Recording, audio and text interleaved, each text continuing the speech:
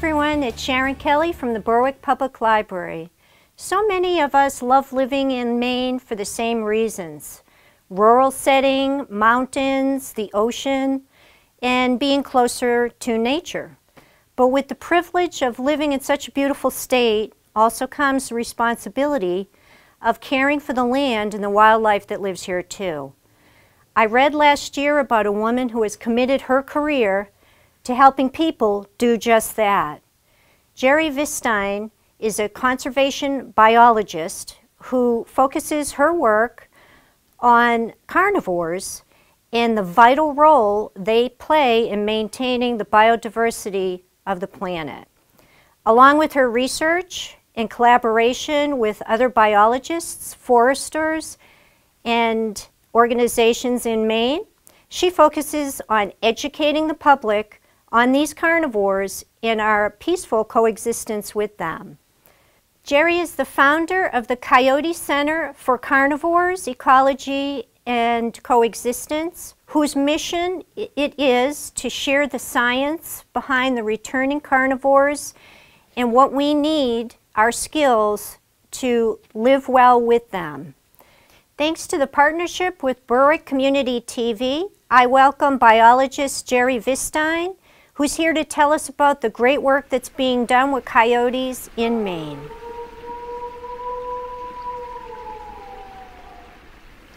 Hello everyone, I'm so very pleased to be here, and before I begin sharing with you, I want to express my gratitude to Sharon and the Berwick Public Library for inviting me. I'm very pleased, so thank you very much. And with that, let us speak about Coyote, America's song dog. So I really like having the title of my talk being this. So first of all, America's.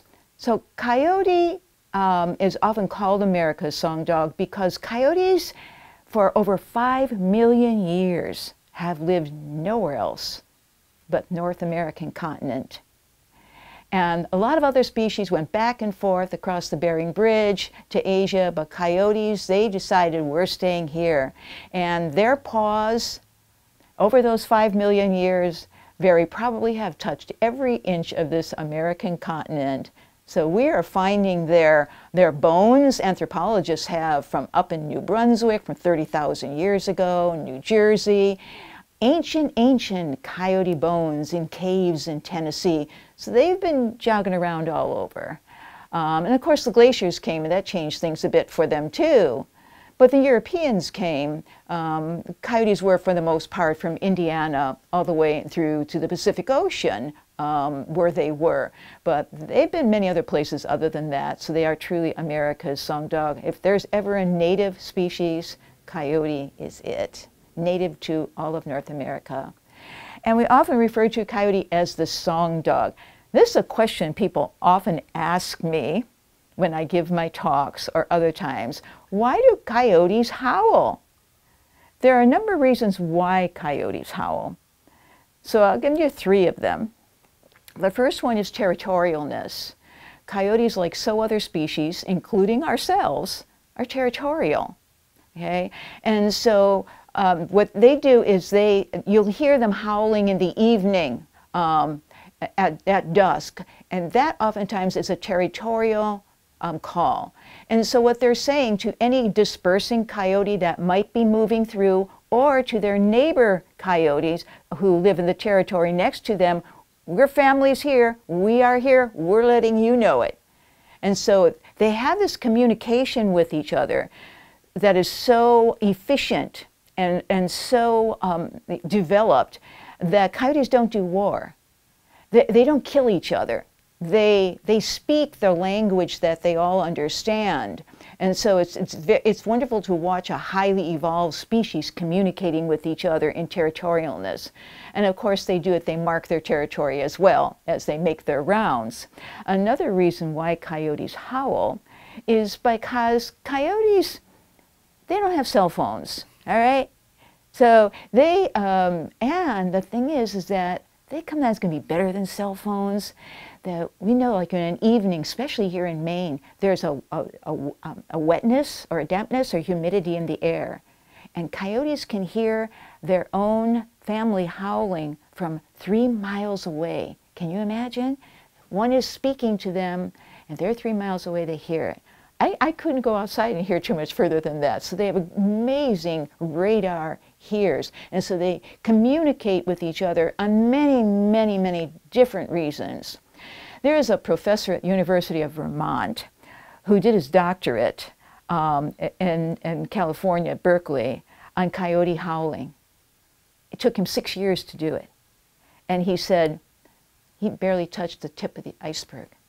So we really, as humans, have very little knowledge of what coyote is saying. We don't know.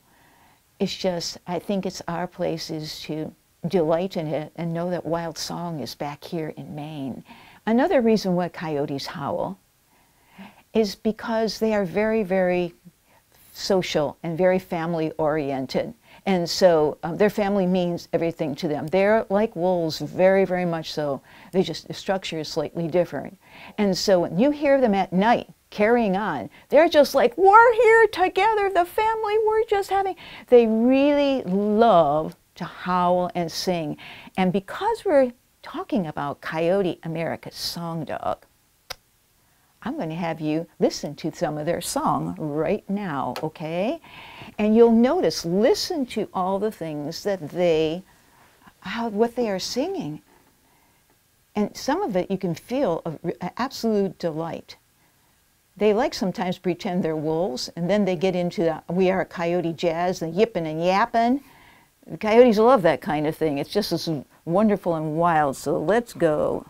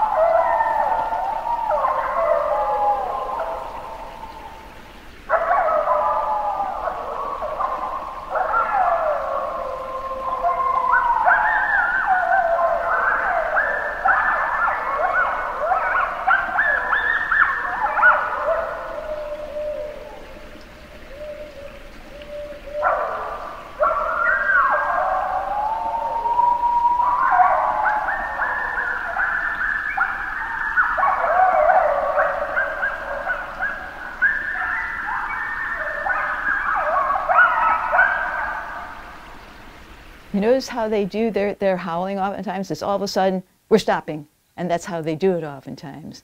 But look at all that diversity of how coyotes, there's just one big celebration that's going on there.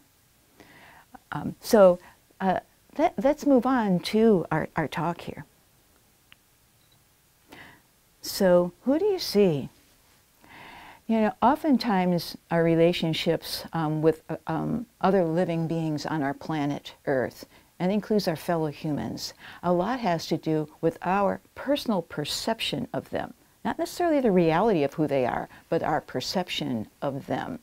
And in that context, I like to share with you some of the words of Edward Abbey, because this is this very same thing. You know, he spent a summer in the Arches National Monument in Utah, and after that he wrote his book, Desert Solitaire.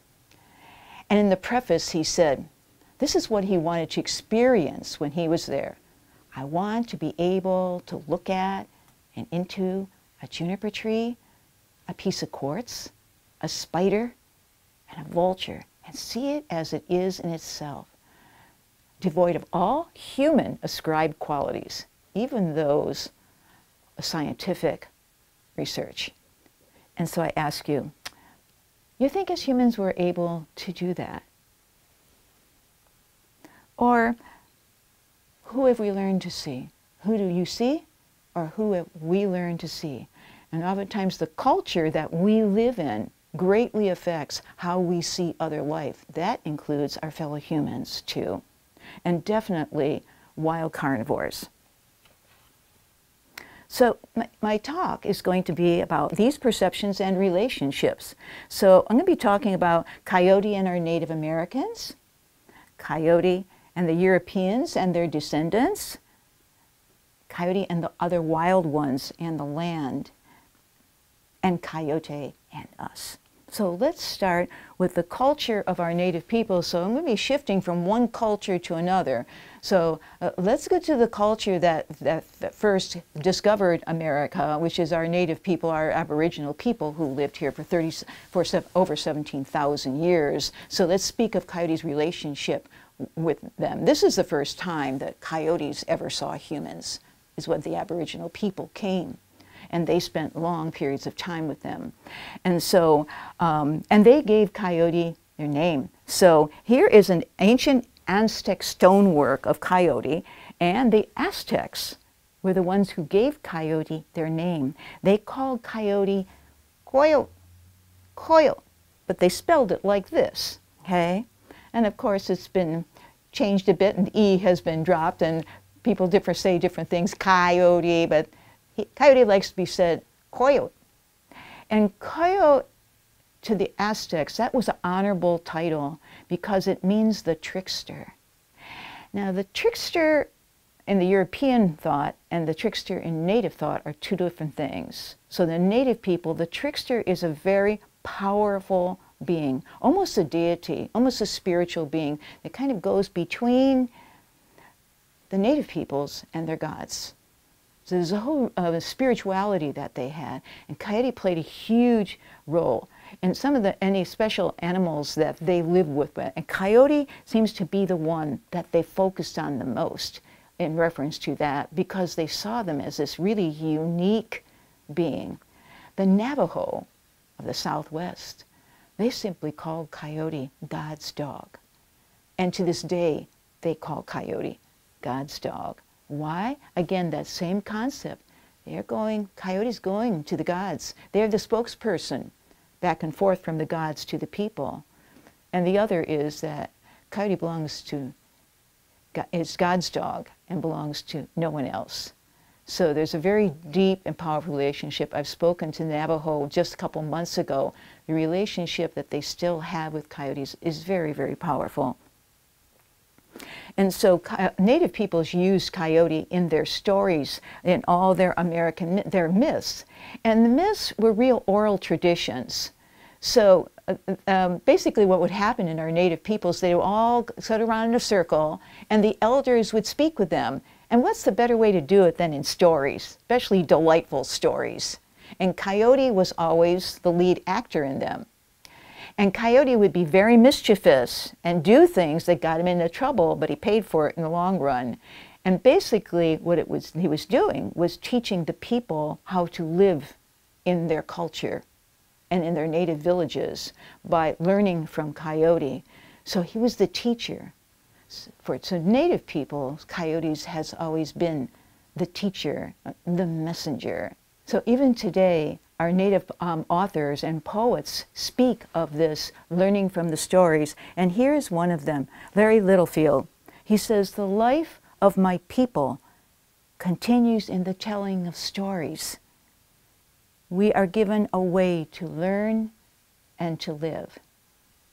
And so I often ask us, what kind of stories are we passing on to our children?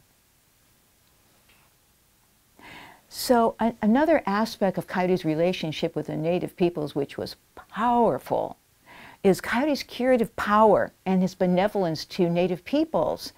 Native peoples and coyotes had a very respectful relationship. There was no fear there, but there was great respect for the wild. And you know, just like today we hear of dolphins saving people, well, coyotes were the same way to native peoples. This is an example of an art piece by Olis Murray, wildlife biologist back in the 1940s, who drew this. And you can see what it is coyote is striving to heal a native hunter that had been injured. The other aspect what native peoples passed on, and these aren't stories, they're like oral tradition they passed on, is that when any native person would be injured or lost and away from the rest, the coyotes would come and circle them and protect them so the other large carnivores would come and injure them. Okay, I have a story ready for you, okay? And this happens right now here in Maine in our time, kind of to show that coyotes haven't changed. So this is a story, but it's not a story, it's real. So I think about 5 or 6 years ago, I have to keep going more every time I tell the story. It was in, again, a late winter, maybe February.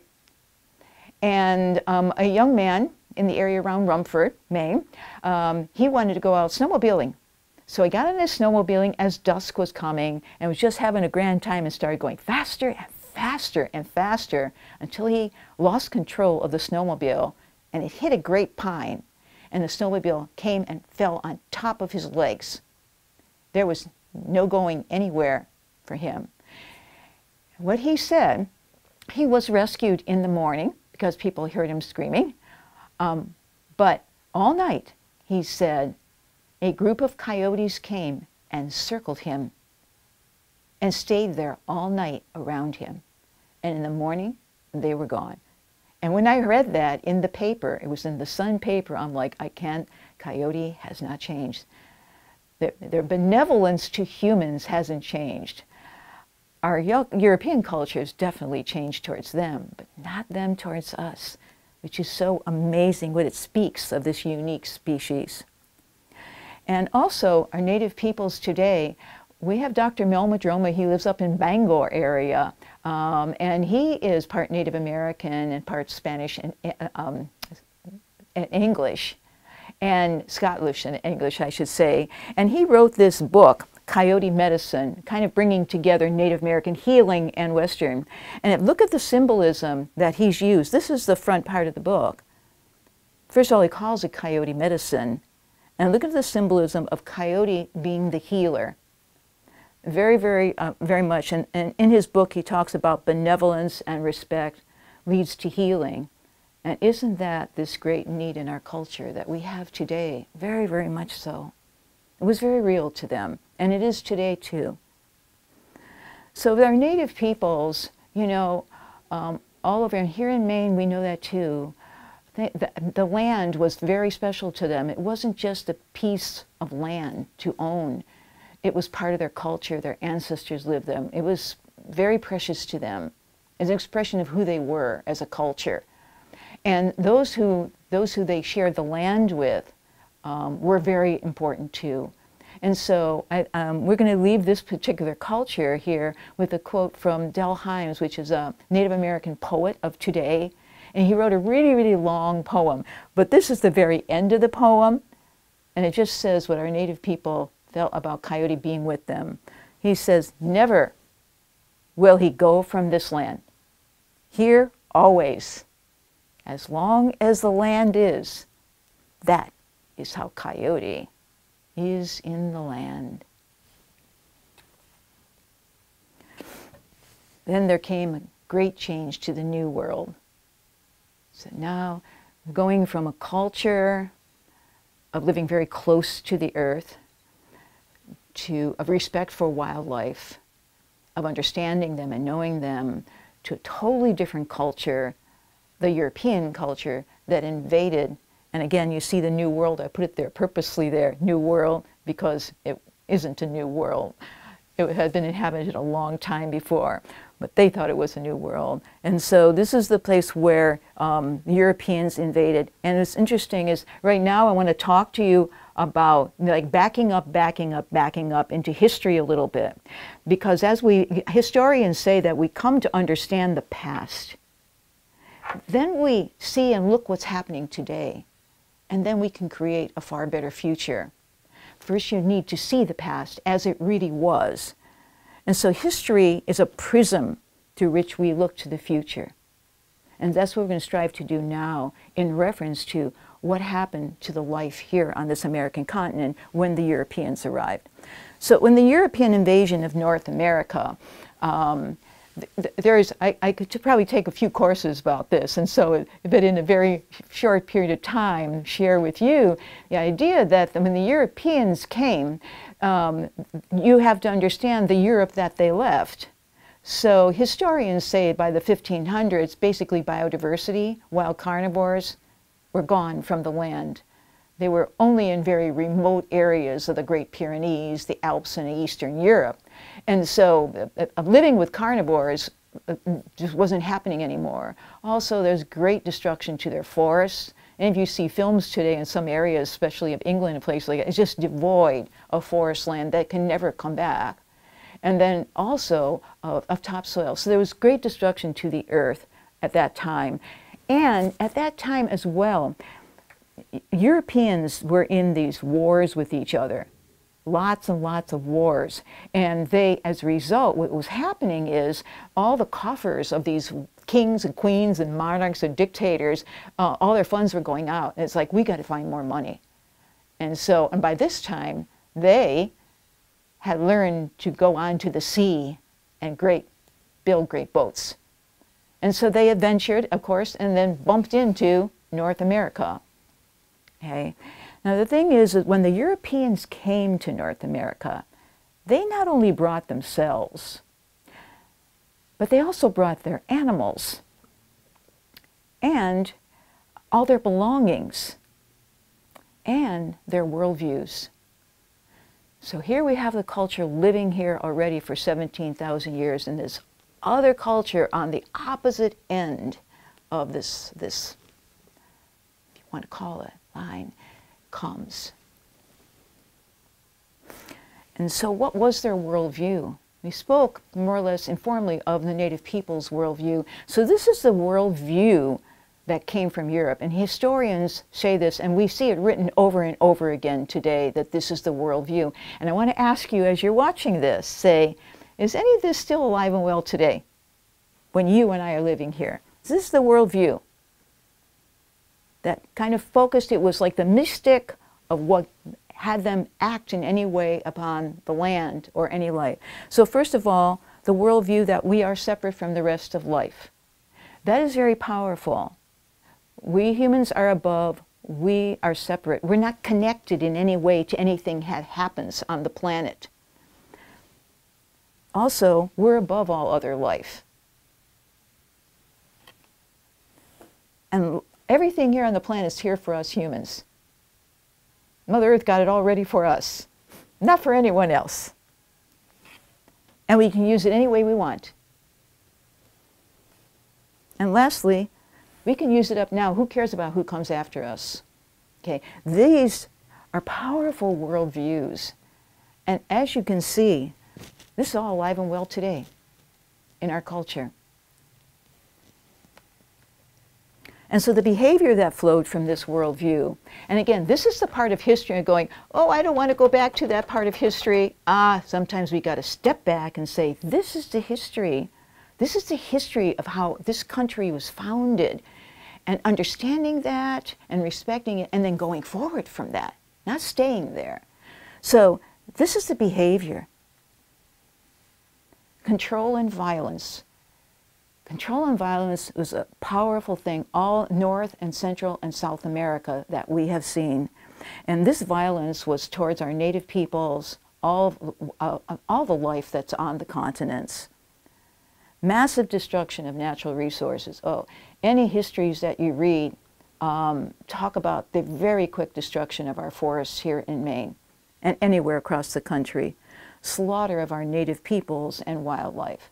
So 99% of all the native peoples that were on the continent when Europeans came basically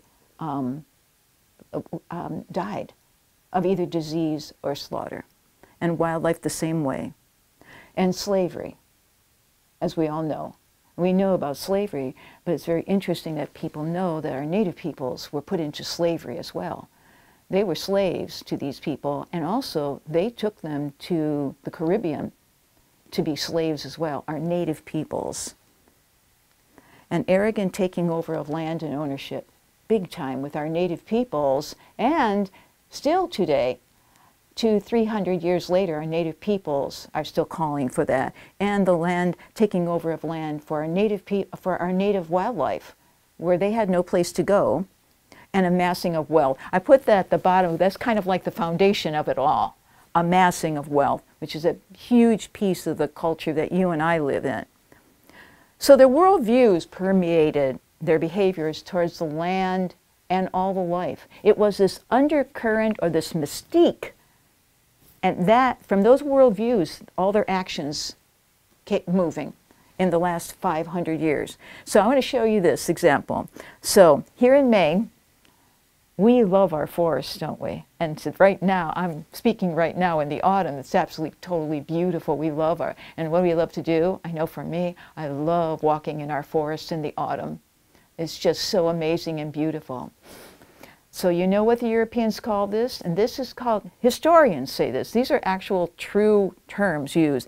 This, from as far as the Europeans were called, that's a total wasteland. That's a wasteland. You know why? It's not being used. It's not being used by us. This is what they like to see. This is the worldview, the mystique, of how it was in Europe and how they wanted it to be here. Ah, you see? Take all the trees down, put huge numbers of herbivores, monocultures of herbivores, and you notice no one else is there. No one in the sky, and no one on the land. This was how they saw it, and they went from the Atlantic to the Pacific in creating that kind of a view of the landscape, which we still see today in many places. And so as you can see, as they moved, they covered the plains, and our bison, who evolved with the land and the food that they ate, by the 1880s, there were about 25 to 50 bison out of billions that survived the slaughter and were taken to Yellowstone National Park. And our bison are those. And it was the people who started raising their voices. It was the people who stopped it. Otherwise, we would have no bison here in Maine, in our continent. So from the bison, and you can see large herds of bison and healthy, beautiful prairies. They call it the Serengeti of the Americas, were once here, but they're gone. And so instead, they filled it with tens of thousands of non-native cows and sheep. And early on, it's very interesting. You have to think, you know, of the cowboys, and, you know, kind of like romantic cowboy things. But actually, that's really not how it was. Very soon, going out into the West, remember, money was the big piece.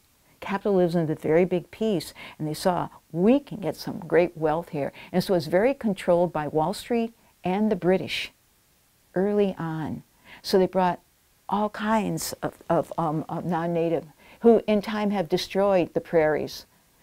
But today, there's wonderful things going on out there who are trying to recover this and bring our bison back to the native peoples, but that's for another talk. But there's good things happening. Slowly, we're healing the land. Now, so what happened is, these were cattle and sheep barons who raised really powerful power in very soon. It didn't take them long to be very powerful on the land. And what they did is they got rid of the native peoples, and the only ones that could be on the prairie, as far as they were concerned, were the cows and sheep.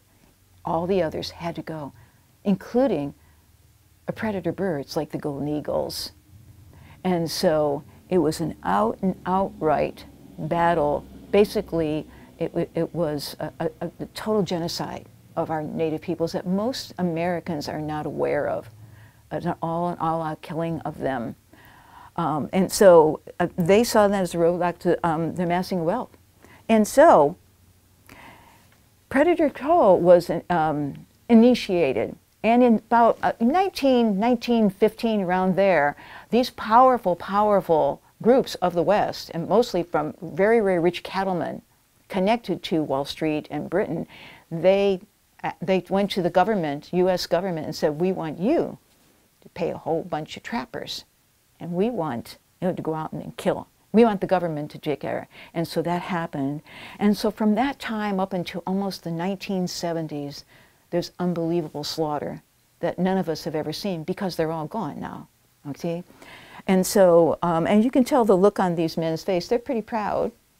These are wolves and coyotes that they've killed in innumerable numbers. So by 1929, the last wolves were killed of the 2 million that we think were on the North American continent, and they were killed in Yellowstone National Park. But not coyote. Even though coyote, all this predator control was powerfully hit on them as well.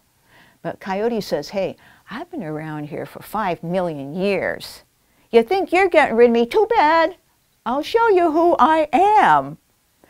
And so they are amazing. They are showing this amazing species that they are, that so many other species have been put on the brink of extinction and have been having to be called back again, so many of them. Our peregrine falcons, our swift fox. Actually, they're bringing swift fox back now to some of our Native American traditional lands in the West. As I speak, the wolves have been brought back, but that's struggling.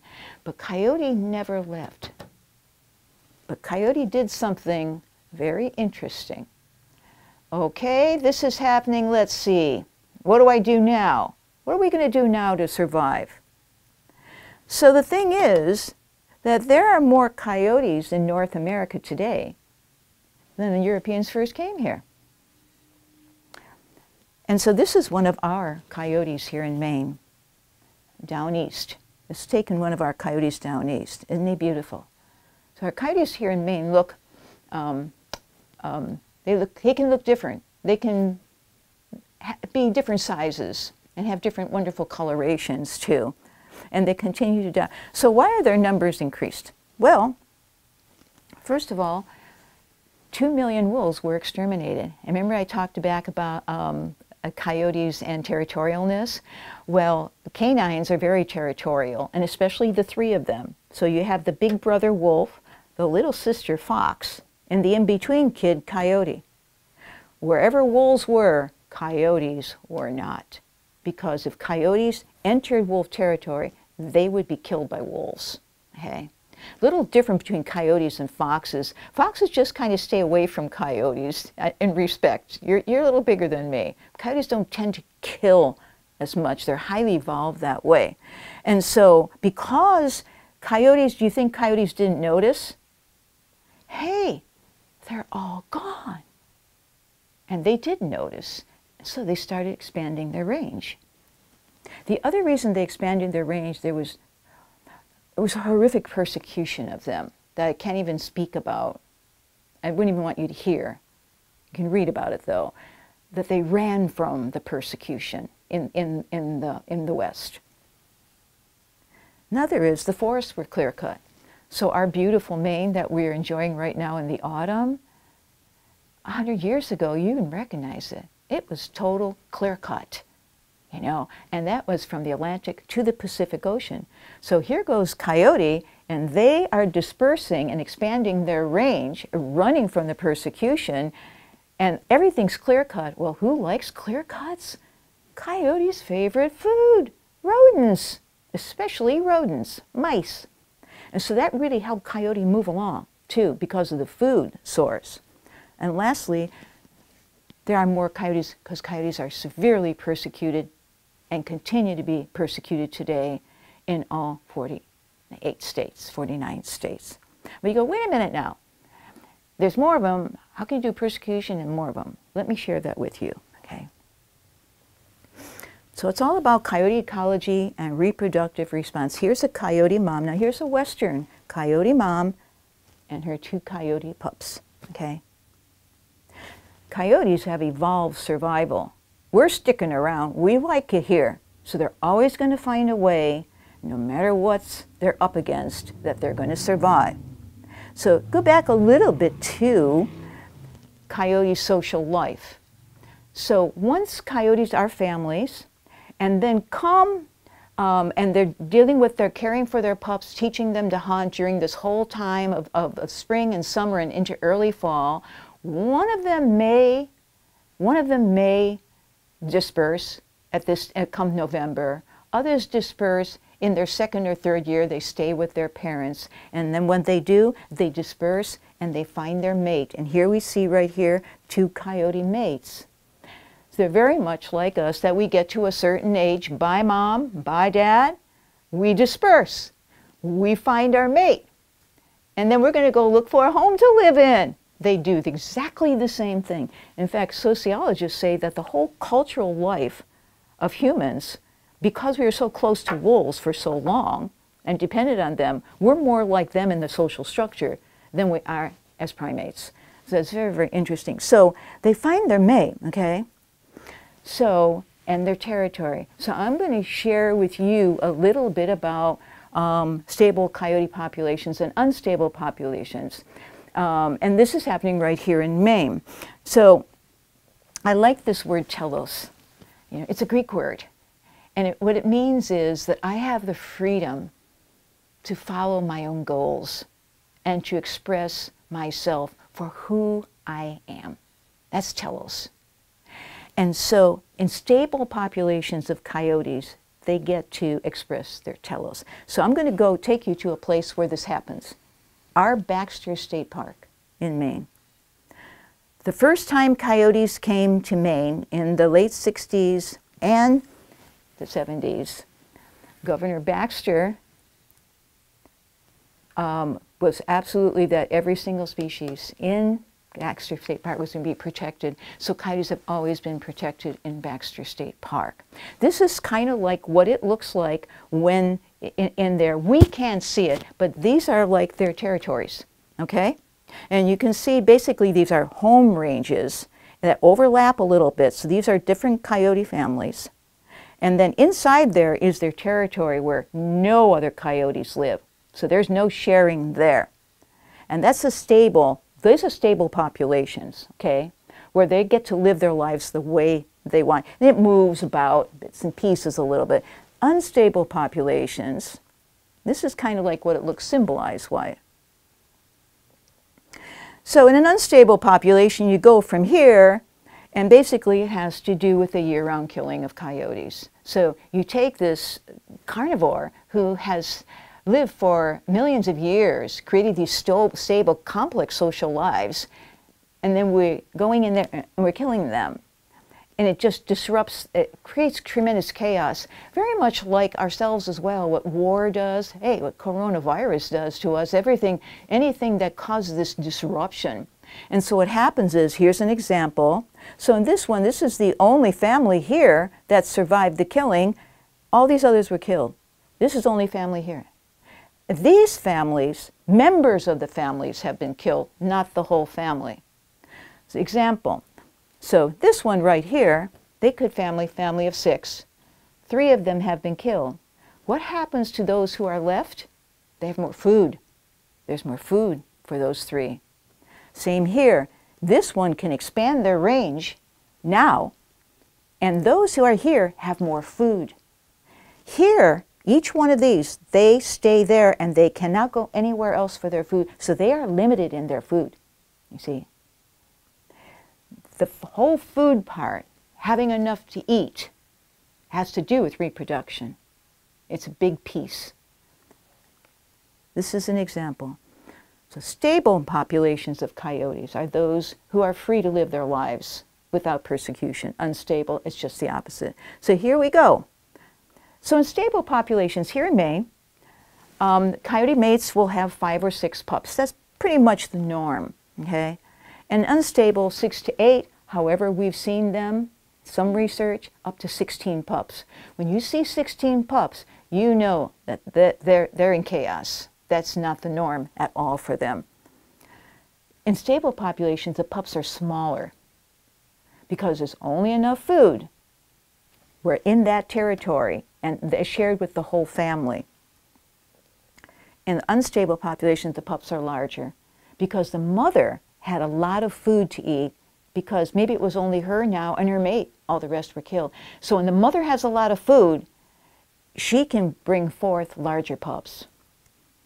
And in stable populations, a third survive. So say, for instance, here in Baxter State Park, you will have 6 pups. A year later, They are lucky if one survives, okay? And that has to do with everything of living in the wild, in addition to being smaller and not having enough food, or starvation is part of it. And in the unstable, most survive because there's always lots of food because there are not that many coyotes in the family because the others have been killed. In stable populations, the moms are 4 years old. Coyotes are very complex hunters, like wolves. They need to be mature to have their pups and teach them to be good hunters. And so they basically are 4 years old if they live that long. And unstable, the moms usually are yearlings. So basically the killing of a family, it throws them into chaos. And you remember the restrictions? There's one of the talks I was giving is that we're saying is the only one that can give birth to pups in a coyote family, even though there are females there that can, is the mother, okay? And one of the men in my talk said, well, how do they keep them from mating? And I say, they block them. They will not allow anyone to mate. So it's a very controlled social system they have. However, when there's chaos, anything goes, and that's what happens. So you break that ordered world of theirs, and the teeny boppers are going, let's go. And that's actually what happens, and they are equivalent to a human teeny bopper. And of course, we know we don't want our daughters to be mothers when they are 13 years old. And neither do we want our 14-year-old boys to be fathers. So it's the same thing. And so the killing creates a lot of chaos that causes these teeny bopper parents. And again, only alpha gives birth, and I just shared that, and the other most females give birth because of the chaos, that is not their norm. So they've broken them into chaos. And as a result, because the mothers are yearlings, they really are not really good hunters yet. So they're going, they got to feed them, and they have lots of pups. And there's a farm nearby. They got chickens. Hey, easy meal. So what happens is, unstable populations of coyotes actually set them up to be in conflict with our farmers. So we have amazing farmers here in Maine who want to have stable coyotes on their farm. So they want one family, and they get to know that coyote family. And because they will not, they're very good hunters, and they will not ever go for their livestock because they don't need to, because they know how to hunt. So there's a lot of complexity to that human-wild relationship. And lastly, in the stable populations, they're more like a normal curve, okay? So the normal curve is we have all these little, here's some babies, a whole bunch of us in these middle ages, and then our elders. Same thing with coyotes. We don't see a lot of that now. A lot of what we're seeing is skewed to the young. A whole bunch of young coyotes. We don't have that many of their elders. When you lose the elders in a culture, whether it's human or wild, you're losing something really important. And that, for myself as a scientist, I'm very concerned about that. Because when people first went across the prairies, they saw coyotes, they would see families of 20 coyotes with massive territories of 50 square miles. And they would see all age levels. It's evident. We don't have that today because of what has happened since the Europeans have come. So, when all this happened to coyote, all this changed in coyote's world, coyote changed their happen. And they went traveling. So they went further into Canada. They followed the gold rush into Alaska. Lots of animals died up there and on the way, like the mules, and they found. And they went further into Mexico, and now they're down all the way into Panama now. They crossed the Mississippi into the southern part of the United States. And then they went through Indiana and Ohio, through the mid-Atlantic, and then our coyotes here in the Northeast, and we know this from DNA studies, is they went through the Great Lakes. And we also know that they were females. So the original ones, the original pioneers, were female coyotes that went through the Great Lakes. They met up over here in Ontario with the Algonquin wolves. in the Algonquin Provincial Park. And we believe that those wolves were the same wolves that lived here in Maine before the Europeans came. And so the Algonquin wolves are American wolves. They're not like the gray wolf that go back and forth to Asia. The Algonquin wolves, we believe that about 95,000 years ago, they actually split off an ancient coyote. So coyotes and them are very close. So Canada never has done what the United States has done to wildlife. In fact, we are the only country in the entire world that has out and outright actual slaughter of our wildlife, paid by the government. Canada didn't do it, but they aren't really good to them either. So there was a lot of issues of killing of wolves there. So here comes little Miss Female Coyotes. Da, da, da, da, da. Here's a male wolf. He can't find a mate. So what do? They mate because they're so close that way. And then what happened is their progeny then came down into the now east. So they came into Maine, New York, New Hampshire, Vermont, up into New Brunswick. In time, they took time and they jumped the ice floes to Greenland, okay? And so they're in Greenland as well. They're great, powerful swimmers as well. And so our coyotes here are a little bit different than the western ones, but they're coyote through and through. Totally have a little bit of wolf genetics in them. And basically the difference is what happened is because their mother was a coyote. The difference is they have large bones in the head here, powerful jaws. That's kind of what they got out of it. But they're all slightly different in their percentages too. But their behavior, their survival is coyote, 100% is coyote. And you know, all our canines in this country have been doing this kind of exchanging of things for what we can tell from research. They've been doing it for millennia. So this is nothing new. They just keep adapting, okay? And so from the Southwest, so here's a little coyote in the Southwest. There's little coyotes that live in Arizona and New Mexico. About 20 pounds. And look at the coat. Very light coat, very hot, very dry. Look at the landscape, very dry. From the Southwest, where they came, it's the forest of the Northeast and Maine. They adapted just like that. Not only to this, but 6 to 10 feet of snow on top of it and cold. And they've adapted and resilient and found their way, and they keep adapting and keep coyotes constantly, as fellow biologists say, they're constantly recreating themselves and recreating. So we're living with really an amazing species. I feel very honored as a biologist that this is a species that I study and I speak about. And so a fellow biologist that had done research in Yellowstone a great deal about coyotes say coyote is actually the absolute incredible masterpiece of evolution, and that we are participating in it and we are observing it in our lifetime. So these are coyotes. These are 2 Quebec coyotes. So these are our eastern coyotes. Do you see the other one that I showed you, that little one from the Southwest, okay? These are eastern coyotes, and you take a look at their coat too, how different their coat is. And you can even tell how their head, you see how the bone in their head is even through their fur. So the universe has a great design. It's totally faultless in its operation. So we're kind of moving now from history to kind of sharing with you what it is about coyote that's valuable in their ecology.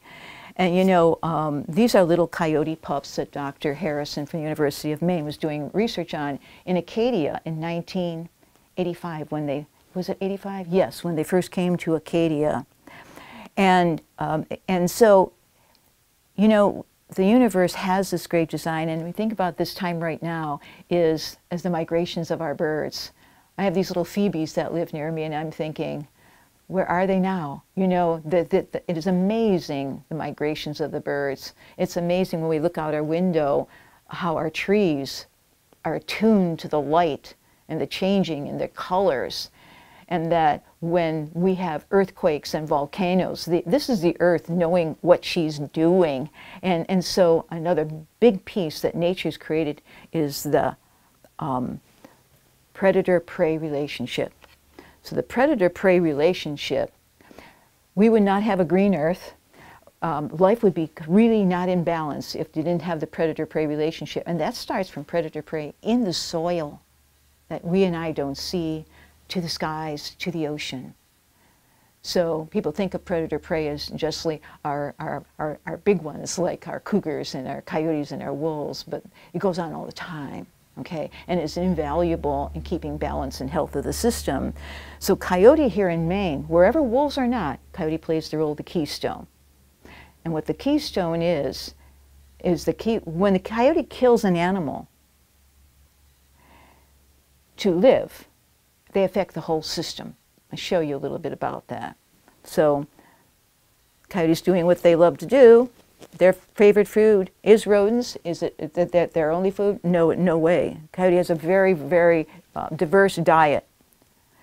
And rodents are a huge part of their diet, and a big piece is balancing their populations and controlling disease. So, rodents, though small, carry disease, and one of them is Lyme disease, okay? Coyote can control the Lyme disease epidemic we have here in Maine, but at this time are not able to because they cannot practice their telos, okay? But so they can have a great effect on disease, and Lyme disease is only one of them that rodents carry. There are many others, and we're discovering more and more of them as we keep shifting the earth and changing around. And coyote and smaller carnivores. So coyote also relates with raccoons, foxes, and skunks. And the same thing, they balance populations and control disease. These are called mesocarnivores, middle carnivores, smaller carnivores. These three carnivores, and federal research has shown these three are very, very sensitive to rabies. They get it like that. Coyotes have the least amount of rabies than any species in North America. They're on the other edge of the spectrum. So when coyote can prey on raccoons, they can prey on skunks, they help keep their populations down so they're not having too many of them that spread the rabies to each other. So having this larger carnivore control their populations, same with foxes. Coyotes control foxes' populations just like wolves control coyotes' populations. Where coyotes are, foxes tend not to be. They're kind of like on the outskirts of coyote territory. So it really controls fox populations that way, which actually helps the foxes. So they aren't so many of them, and then passing rabies on, because it's a horrible disease that they suffer from, and we are terrified of as well. And so people often ask me, well, what about our deer? And I say, coyote's the best thing that's happened to our deer herd since our last wolves left here. Our deer here in Maine have lived with wolves for tens of thousands of years. They know how to live with the predator, okay? And actually the predator has kept our deer herds healthy and stable, robust. And this is how it works. I always tell people this little one right here, that's not a Bambi. That's not Bambi. Yet it's a wild fawn. And it's interesting how nature works. Pay attention to timing. So fawns are born mid-May to mid-June. That's also the same time that wild canines like coyote and also the bears are bringing up their little cubs, and bobcats as well. So coyotes, bears, bobcats can control these fawn populations. However, they're only going to get the ones that are not the smartest, the swiftest, the sharpest. Those are smart, sharp, swift, fast, no predator will get. And they will grow up and pass on their great genetics. And we're finding in research that when there are predators around prey animals like deer, elk, and all that, our deer tend to get bigger. Basically what we're saying, they become more robust, okay? But we're being able to do that. And also coyote in rough times takes I call it the merciful nature. When deer are starving in winter, break their legs. We find that 25% of the deer that are shot during hunting season go into the forest and take a long time to die. Coyotes end it quickly. And so there's different ways that they will do it. But in doing so, deer are an herbivore, and they're a large herbivore. And they can destroy the home of a lot of other wildlife that really, really requires what they are eating.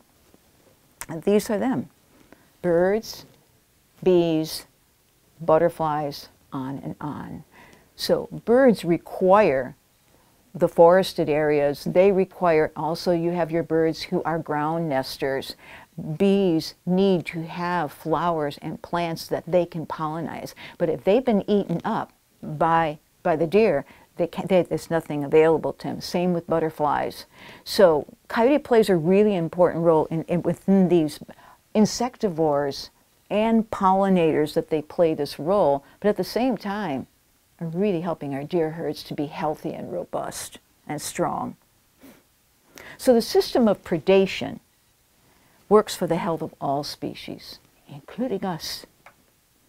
Predation actually drives biodiversity. And in this time of climate change, biodiversity is of the utmost importance, because if one doesn't make it, another one is there to make it.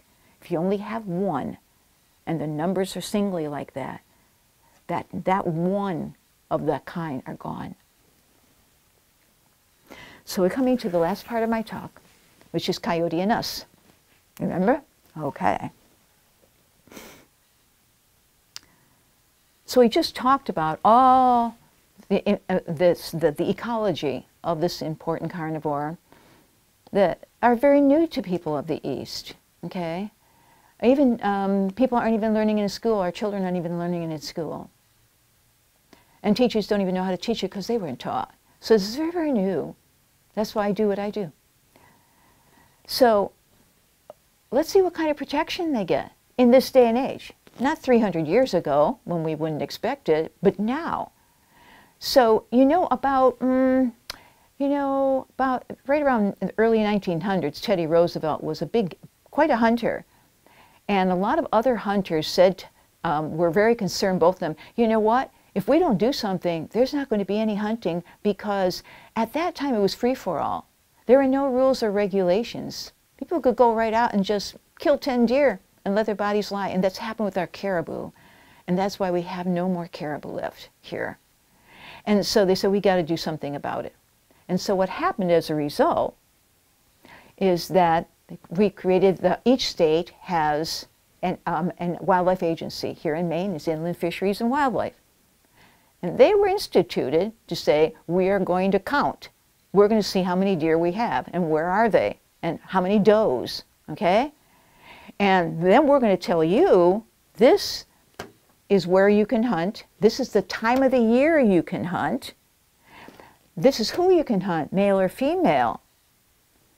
And this is what you can use to hunt. And when you hunt them, you got to come and show them to us, because we want to make sure that we keep having those deer here. And so as a result of creating these restrictions on human behavior and not a free-for-all, we have had over 100 years of traditional hunting here in Maine because of it, and it would not be. Many states in the east of Mississippi had to reintroduce deer. Can you believe it? In the early 1900s. That's how it was back then. Very different now. So what about the rules for coyote? So here are the regulations for coyotes. So the state of Maine hunting regulations. So they permit the killing of coyotes here in Maine year-round, okay, with no limits. So if an individual wants to kill a coyote, they can kill 50 of them in a day and keep going. Permit night killing. So day and night, day and night. So when the coyotes are bringing up their pups, this is going on. Can you imagine being a parent and having that where there's no time where I can hunt for my pups, where I'm safe? And as a result, what happens is oftentimes the parents are killed and the pups die of starvation in their dens. This happens a great deal here in Maine. People just, it's a very unseen suffering. And that's why it goes on. Oh, and the only reason the night killing is not allowed from August 31st to December 16th is that's deer hunting season. And there's a great deal of poaching that goes on of our deer here in Maine, even though it's against the law. So they're afraid there'd be even more poaching. So that's why they can't do it then. And that permit chasing to exhaustion, killing of coyotes by dogs, which is a huge issue to private property rights here in Maine. Many private property people have some really bad experiences with that. And permit the killing games. So here you go. We're having this fun weekend. And you're going to win this prize if you bring in the biggest coyotes, the most bobcats. And we're talking about important carnivore, and then turning it into a game for fun. And so I just want to ask you, you know, is this the kind of protection we in our hunting state would give to this important carnivore? I will ask you, but I won't answer it. So this is just one example of what comes of it. I told about pups. The pups, orphan pups, are a big result of a lot of the killing. So this is a 9-week-old pup, okay? So they're barely out of the den. And this pup saw both his parents shot and killed in front of their eyes, and the siblings shot by a man. What happened with this little pup, the only reason this little one survived, the granddaughter of the man who did this come running towards this little pup, whooped him up, and found a friend and went to the veterinarian. And this little pup is in the veterinarian. The man, as you can see, shot the bullet in this little pup's paw. This is one that's seen. There's a great deal of unseen orphan pups that happen here in Maine, and people need to know that there is a lot of that suffering. This veterinarian had a powerful experience with wildness in caring for this little coyote pup.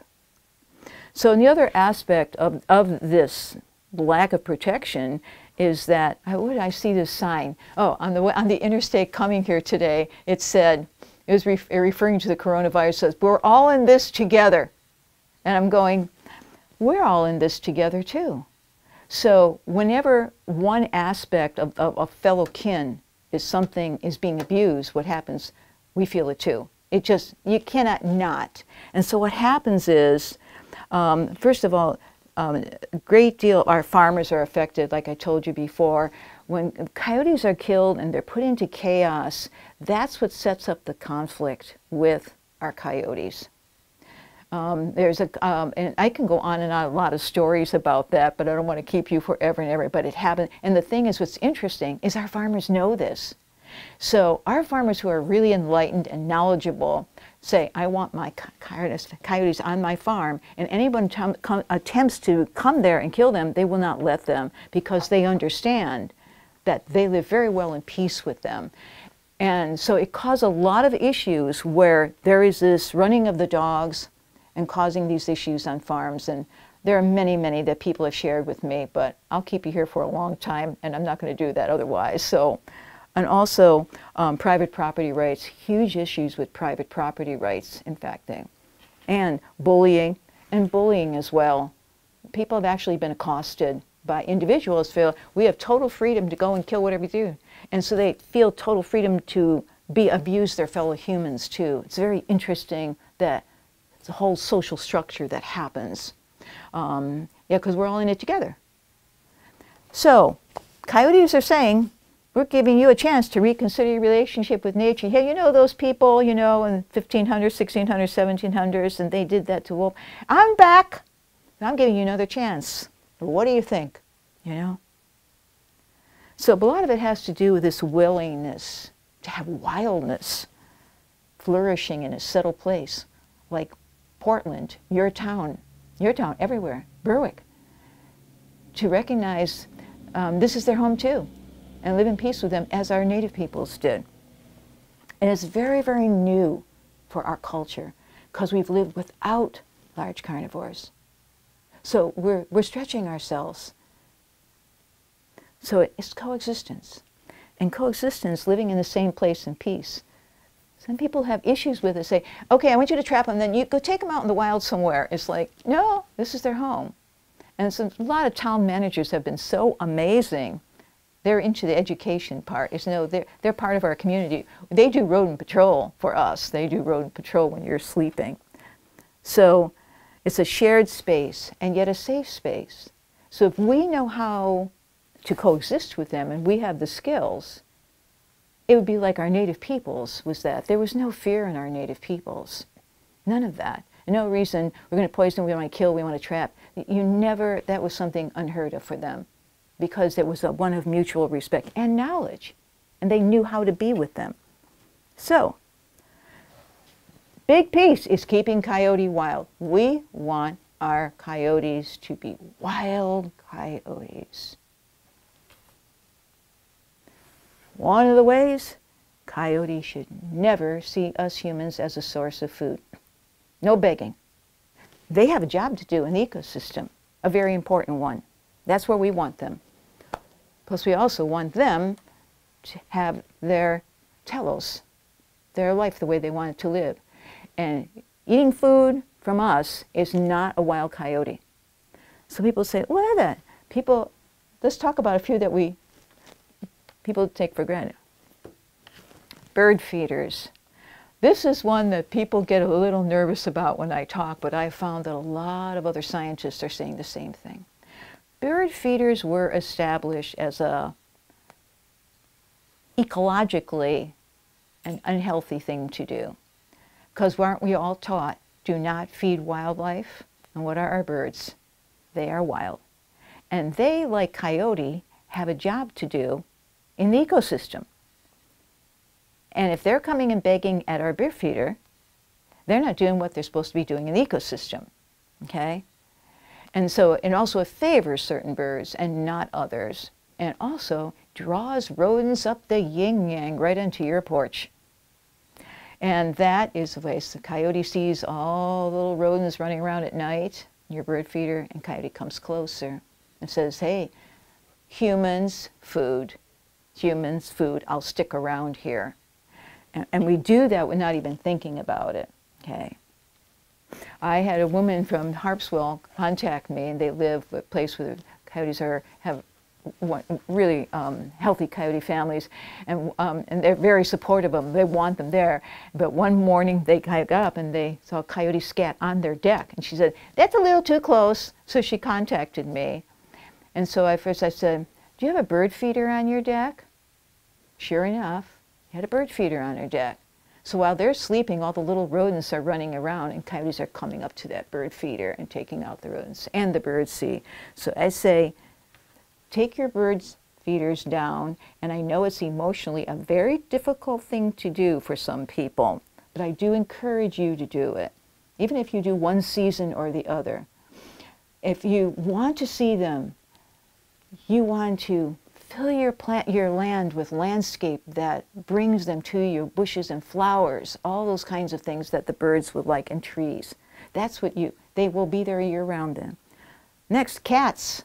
That's another thing, cats.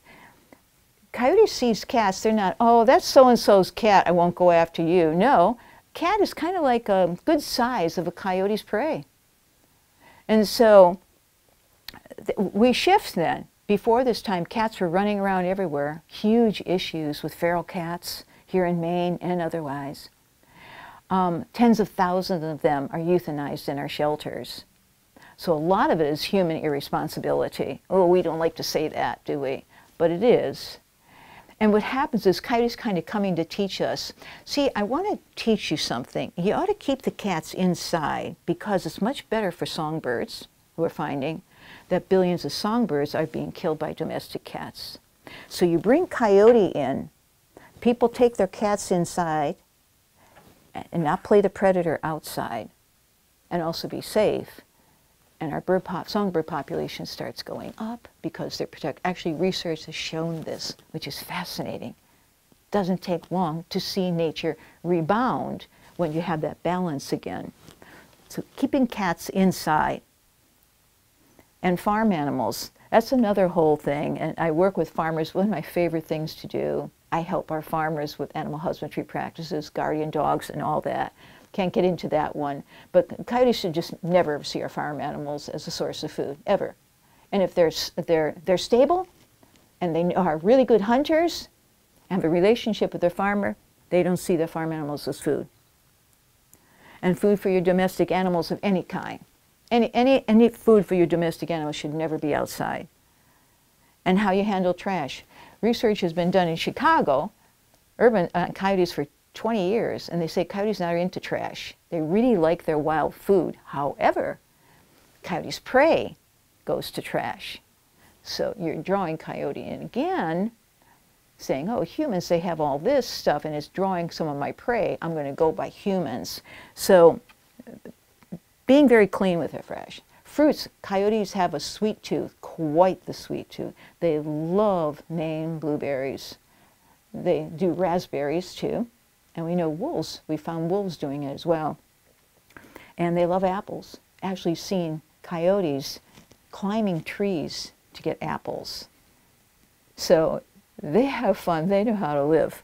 So if you have apple trees and everything and you don't want to draw them that close, then you pick up the apples from the ground, okay? I would encourage that. So I want to share you this. This is an example. I kind of put this in just for your town because it happened in your town, which is so it's special for you and it helps you. So I was just talking about how humans draw all kinds of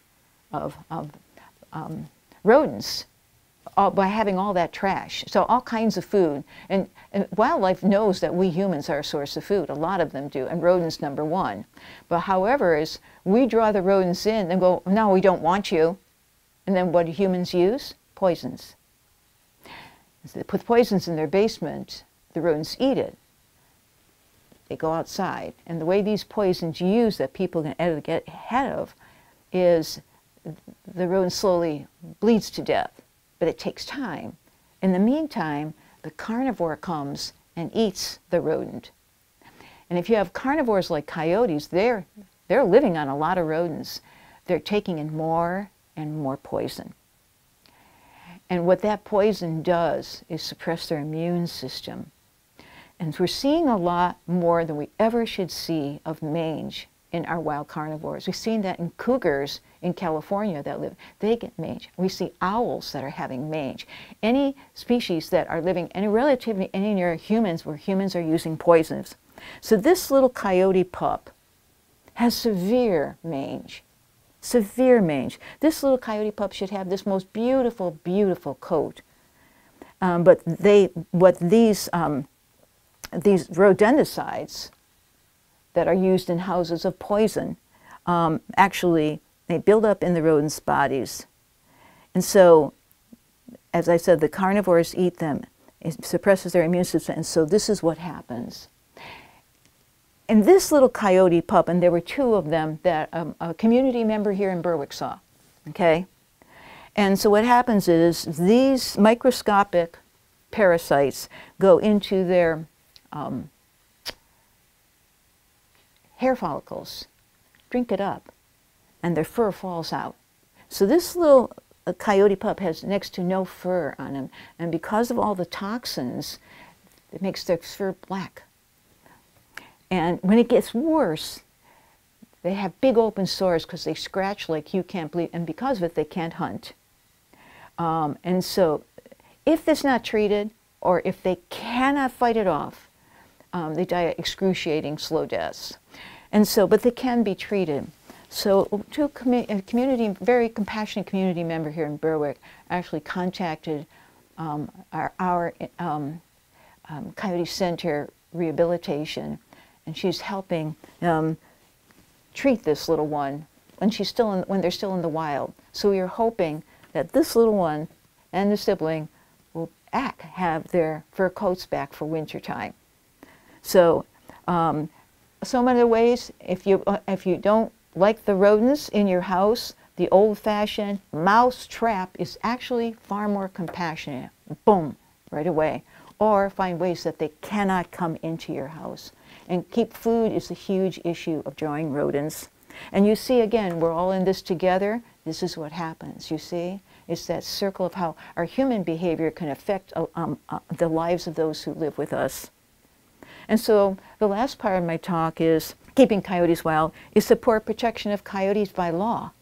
So we want our coyotes to be wild and healthy and robust and live their telos and do their work as a keystone here in Maine. And they cannot do it if this year-round killing continues. So supporting that protection by law, of speaking to your legislators. We live in a democracy. We have great power. We have great power with our voice, great power. So lastly here, encounters with coyotes. Very rare to have an encounter with coyotes. They do not want to see us. And they're about their own lives. But if you do have an encounter with a coyote, it's very rare, and sometimes it's by accident, and sometimes it's a young, naive coyote who's like, didn't learn yet, you should stay away from humans, don't let them see you. And so here's some kind. So pup rearing time. So pup rearing time is very important for coyotes. So from about April all the way through September, at least, is pup rearing time for coyotes. You need to know that you have your dog and you take your dog into natural areas. Coyotes could have a hidden den. So, and your dog will sniff it out. And there have been many incidents of dogs threatening and terrifying coyote mates, and coyotes will not attack them. They're just trying to protect their pup. And they will protect their pups with their life. So during that time, you need to restrain your dog on a leash. Or very powerful, that you and your dog have a relationship of listening to your commands and staying near you and just not letting them run off, because we're sharing it with wild ones. That's a really important thing. And coyote during the daytime, a lot of people say, so it's coyote in the daytime, they must have rabies. No. Again, coyotes, it is unbelievably rare when coyotes are rare, very, very rare. It's that during the daytime, when pup rearing time, coyote parents need to hunt day and night because their little pups eat a lot of food. So you'll see them more during that time. And so if you see a coyote during the daytime, it's not because they're rabid. Farmers see them during the daytime when they hay, and they turn their tractor on, and the coyote comes out of the woods, and the farmer's doing the tractor, and the coyote's back there picking off all the rodents on them. So that's a daytime thing. These farmers are used to it. They have a really good relationship with them. And coyote on your property. Coyotes hanging around on your property. Where's the food? Where's the food? If they're moving through your property, guess what? Your property is part of their territory, part of their much bigger territory, and they're just moving through. Coyote and your dog. Every dog and every coyote has a different relationship with each other, okay? Some dogs like to run off and say, I want to be a coyote now, and they leave, okay? There's very interesting relationships. What I suggest, you never allow your dog to relay with a coyote. We want to keep the wild wild and your dog domestic. However, our dogs do love to howl with coyotes. I've had many a person say, one journalist here in Maine said, when the coyotes start howling, their German Shepherd throws his head up in the air and they're howling away. And I think it's kind of cool because our dogs have this wild piece in them that the coyotes are bringing back that memory in them. So I think it's really kind of cool. And that's the part we should be looking at, okay? Otherwise, if you have really little dogs, these little 5-pounders, coyotes looking at and going, you're no dog. You're no dog, you know. And so when you have these tiny, tiny dogs that humans have manipulated to be that small, you need to be protective of them. And you just don't leave them out at dusk when the predators start hunting. So it's this awareness. These are called coexisting skills, just having awareness. If a coyote approaches you, which again, is so, so rare, I would say the times that would happen would probably be a naive young coyote. But this is even for children too. Throw your hands up in the air and yell very, very aggressively. Before you know it, they're gone. Most of the time coyotes see you, they run, they hide. We don't have a good relationship with coyotes. Do not see us humans the way they saw our native peoples at all. At all. They don't want to see us. So in the end, what you can do as a Maine citizen, and we're all in this together, is educate yourself. Because when you educate yourself about our returning carnivores, and especially our keystone carnivore, life's rich. When you don't educate yourself, there's a lot of fear. And educate your friends and neighbors. Share and share and share. And teach your children to respect and have wonder, not fear. There's too much of that in our world today. Wonder and respect about all of the life. And support our farmers who sustainably farm with carnivores, because lots of them do. They can tell you some cool stories. And let's write to your legislators. And wow, is this a great time of the year, in coming October and the elections, to write to your legislators and say, we respect our coyotes, we want them protected. That's all you got to say. That is all you have to say. You don't have to know all the science. And so,